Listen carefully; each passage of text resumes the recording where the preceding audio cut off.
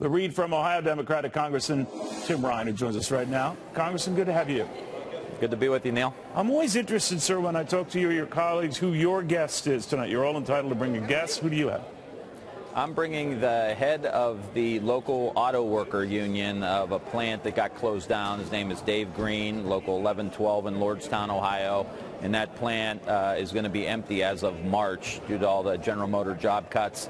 And so we're bringing him to make sure that the president and everyone else is paying attention about what's happened in Lordstown, Ohio. Now, as you know, on those job cuts here, GM said it had no choice. Up to 4,000 white-collar workers hit as well. And that this is a way of keeping the company, viable and vibrant. When you heard Mary Bauer, the CEO, say that, what did you think? Well, I've talked to her on several occasions, and we're still trying to work because they may distribute some products after the union contracts are negotiated, and we're fighting real hard to make sure one of those products ends up in Lordstown, Ohio. But I think it's more indicative of what's happening in the economy today, Neil. We saw a little bit of this with the government shutdown, where working class families literally cannot survive losing one paycheck, where 45% of the country have less than $400 in savings. And it's been a failure really on both parties' parts to plug in communities and families in areas of the country that have missed globalization, missed automation. It passed us by.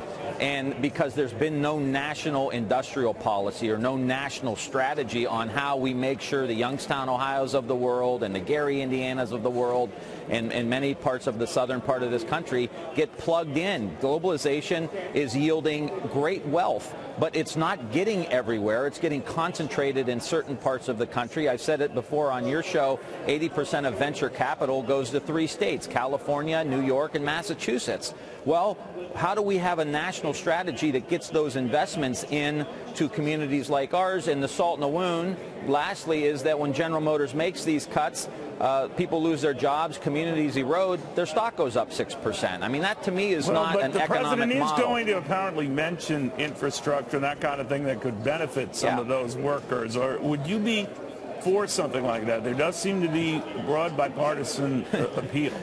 Yeah, absolutely. I've been waiting for the president to push a legitimate infrastructure bill since he got into office. In fact, I saw Steve Bannon and Kellyanne Conway the night of the inauguration, and we talked on the dais right after his speech, and I said, let's do infrastructure. Let's find a way to get together on this stuff. It'd be critically important, but it goes well beyond that. I mean, there's an article today in the Washington Post about 5G. China's kicking our rear end on 5G, and it has defense and military implications. These are the kind of this is the leadership we need from the White House on how we grow these areas of the economy. But the president is addressing those issues in the trade talks with China. I mean, you're not lumping all this on his doorstep, because last time I checked, the economy is doing pretty well. I understand in your district and some of the concerns about that, but by and large, we're in and out of record low unemployment. We got 304,000 jobs in the latest period. Wages going up at better than a 3% clip for 4 months in a row. That's a pretty good direction, right? Well, Neil, I would just say, look, I think the old metrics aren't applicable to what's happening in the world today. I mean, there are so many communities in America that are being left behind, people that don't have money in the stock market, people that are working part-time or two or three jobs to make ends meet. So those particular metrics, Congressman, are better than they were under Barack Obama. Those examples I stated now. So were they okay when the same thing was happening or worse under Barack Obama, and not now because it's Donald Trump? No, I mean, I don't want to get into that Barack Obama, Hillary Clinton, Donald Trump. I'm caring about my people. I'm just saying, Neil, both the Democratic Party and the Republican Party has failed to address the structural problems in the United States economy. Fair enough, because a lot of your presidential candidates of the party, and I don't, you might stand out because for now you're not one of them, but they are advocating things like a wealth tax, a higher estate tax, to address this and other things. Do you like that approach? I think we need more progressivity in our tax code. There's no question about it. We have $1 trillion deficit next year in the years to come. That's a problem. We've got huge infrastructure needs in the United States. To you? Would it be beyond the 37% top rate we're at now? And if so, to what level?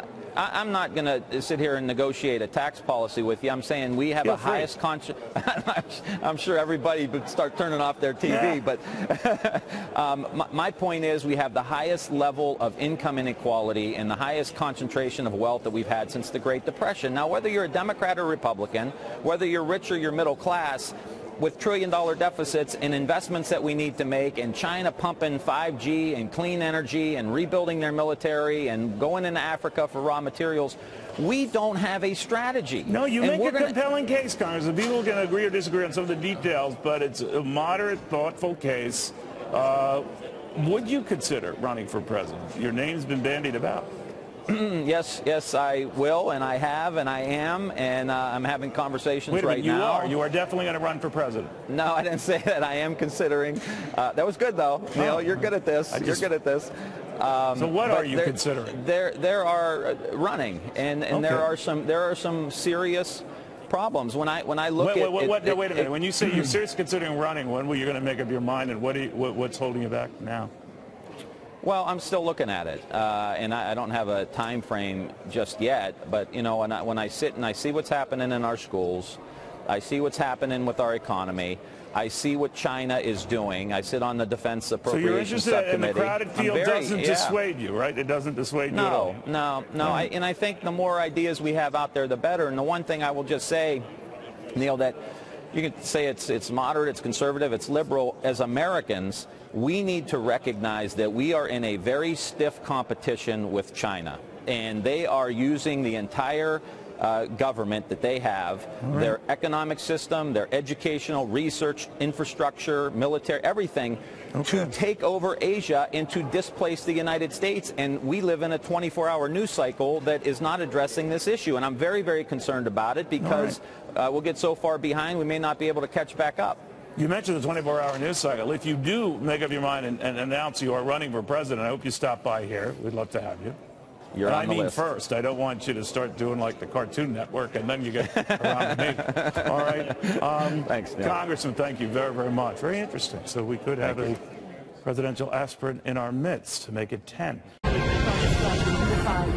State of the Union address with a threat of national emergency. Well, the two are not the same. The national emergency is because he believes that we have a crisis on the southern border, and the Congress has failed to do its job.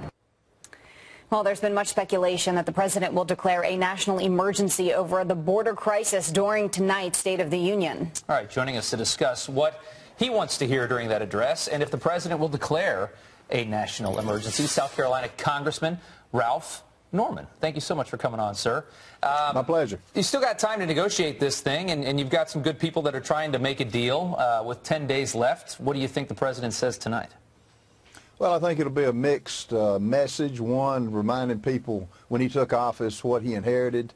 Two, I think he will go over his accomplishments, the economy, what he's done with our standing in the world with other countries, with our trade agreements, and the fact that he's delivered on every promise that he said that he promised when he took office. And I think he'll call for bipartisanship. And really, when you look at what he's asking for with the border, the funding of the wall should be an issue that all of us agree on. We went with 9 other congressmen to the border. All you have to do is go to the border and see what's happening to know that it is a national crisis. The caravans are not waiting, they're coming. And so I think he will call for that. If the Democrats continue to waver and say they're not giving the money for the wall, then I think we're going to have a stalemate. Let me ask you, what type of tone would you like to see and hear from the president tonight? Because oftentimes some of the tone in his tweets with the capital letters and the length of the tweets and stuff, that's oftentimes what gets people talking. So how do you want this approach to be? Well, I think you'll have a contrast, Jillian. I think you'll see a scowling Nancy Pelosi in the background, and I think you'll see the president upbeat, as he should be. I think he will have a strong message, yet the message will have boundaries because, with the boundary being, we're going to get the funding for the wall. He can't back up on that, nor should he. So I think it'll be an upbeat message, and what's not to be upbeat in this country now. And I think you'll see with the Democratic message, Theirs will be one of doom and gloom, of being a victim and how bad things are in this country.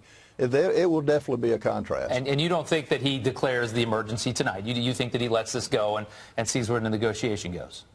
Yeah, he's got 10 more days, yeah. And I think the 15th. And you got to remember, Rob, the Democrats have not put forward anything that they will agree to. This president has laid it out there. He's done what they wanted in opening the government back up. And so it's on their backs to put something in writing and something on the table for the American people to look at. We've heard a number of sound bites from Democrats in this hour anyway, and one in particular, I believe it was Maxine Waters, correct me if I'm wrong, saying just turn off the TV, don't even watch it, to the public. What do you make of hearing something like that? It's the State of the Union. Well, that's par for the course with her, Jillian, and I wouldn't be surprised. I tell people in South Carolina, be sure and watch the State of the Union tonight, because nothing that the Democrats do will surprise me. If they boo, if they turn their backs on him, this president's tough, and he's seen this before. So I think, again, you'll see a contrast, and the American people will see what these Democrats stand for. And again, you're going to see a scowling Nancy Pelosi in the background. Yeah, I can't wait to see how she's looking there during this speech.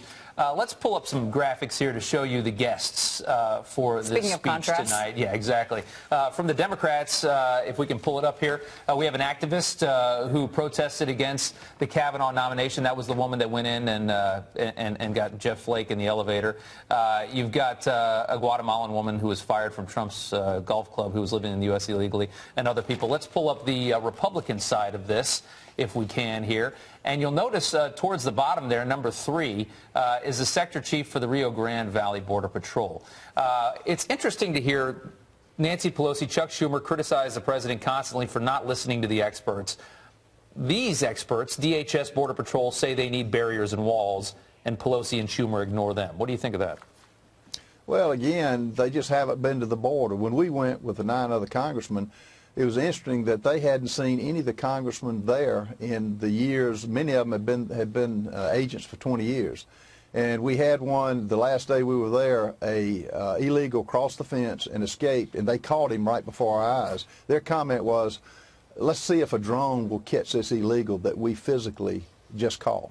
So, you're talking about the president. The president gets advice from people who actually are doing the work as it relates to the border wall. The Democrats just won't do that, nor will they meet with angel moms, which we met with, who had lost loved ones, and to see their faces when they talk about their loved ones who had died was amazing, and it was moving.